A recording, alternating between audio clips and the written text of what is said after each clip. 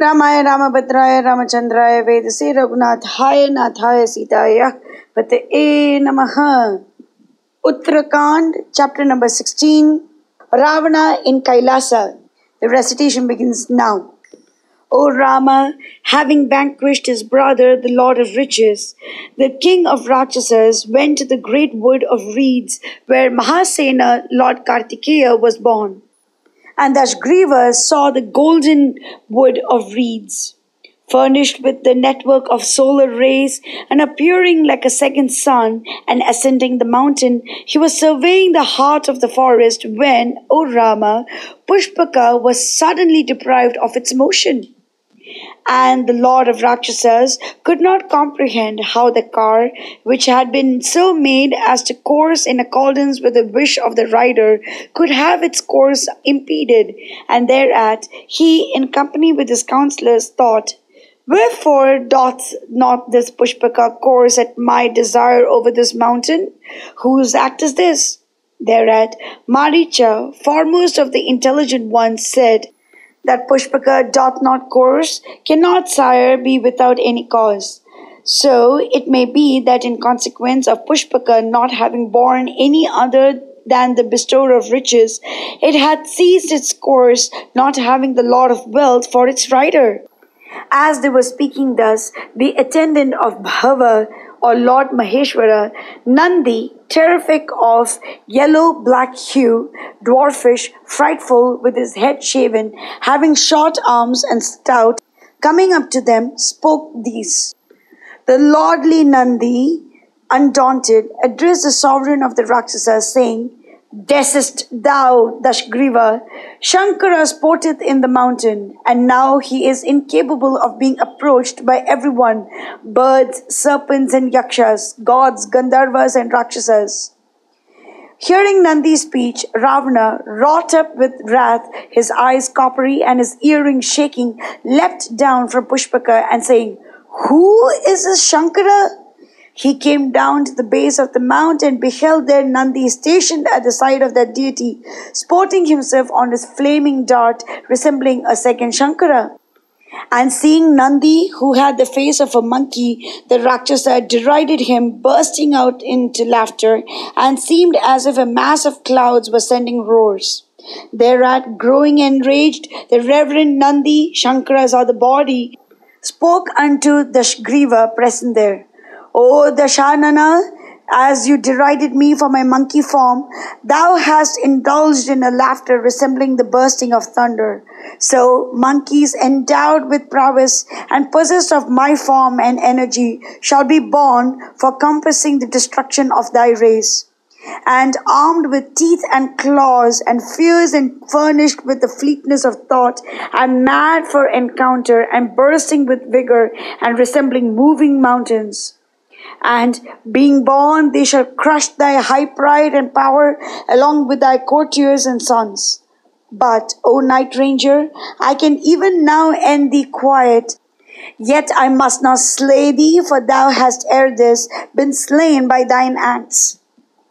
When that high-souled god had spoken thus, celestial kettle drums sounded, and a blossoming shower rained from the sky. But without heeding Nandi's speech, that highly powerful one, Dashanana, coming to the mountain, said, O Gopati, I will even uproot this mountain, for whom Pushpaka was deprived of its motion as I was journeying. It must be known by what influence Bhavaswara sporteth here king-like. He doth not know that an occasion of fear hath presented itself. Having said this, O Rama, Ravana, seizing the mountain with his arms, lifted it up at once, and then the mountain trembled greatly. And in consequence of the mountain shaking, the attendants of the deity dwelling in it also shook. And Parvati also trembled and embraced Maheshwara. And then, O Rama, Mahadeva, foremost of the deities, even Hara, as in sport, pressed the mountain with his great toe. And thereat his arms, resembling blocks of stone, felt the shock, and then and there the counsels of that Rakshasa were struck with amaze. And the Rakshasa, from wrath and pain felt in his arms, set up a cry that shook the entire three worlds. and his counselors considered it as the concussion of the thunder of the universal disruption. And then the celestials with Indra at their head shook on their way, and the sea was wild and the mountains shook. The Yakshas and Vidyadharas and Siddhas asked, "What is this? Do thou propitiate Uma's lord, the blue-throated Mahadeva. For, O Dashanana, save him, thy refuge see we none in this matter. Bowing thyself down, do thou seek him as thy shelter. Then the kind Shankara, on being gratified, will confer on thee his favor." Thus accosted by his counselors, the 10-faced one, bowing down to him, having the bull for his standard, began to praise him using various Soma hymns, and the Rakshasa passed away a good 1,000 years in lamentations.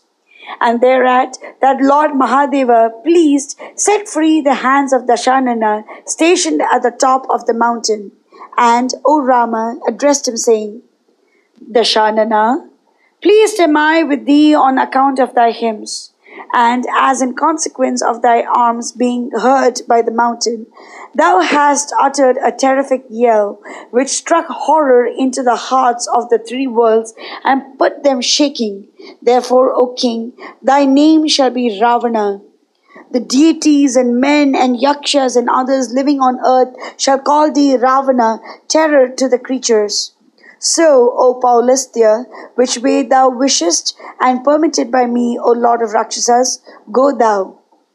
Thus accosted by Shambhu, Lanka's lord said to himself, "If thou art pleased with me, grant me a boon, who ask thee for it. I have already obtained a boon, bestowing on me immunity from the death at the hands of gods, Gandharvas and Danavas and Rakshasas and Guhyakas and Nagas, and others also are there more of ordinary strength.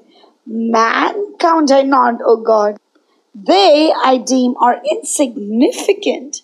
I have also, O destroyer of Tripura, received a long lease of life from Brahma. Now I wish to pass the remainder of my days in peace, and do thou grant me a weapon." Thus addressed by him, Shankara gave him an exceedingly effulgent sword, famed as Chandrahasa, and the master of spectres then also granted him peace for the rest of his life. And making the sword over to him, Shambhu said, "Thou must not disregard this. If disregarded, it will for certain come back to me." Having thus received his name from Maheshwara, Ravana, saluting Mahadeva, ascended Pushpaka.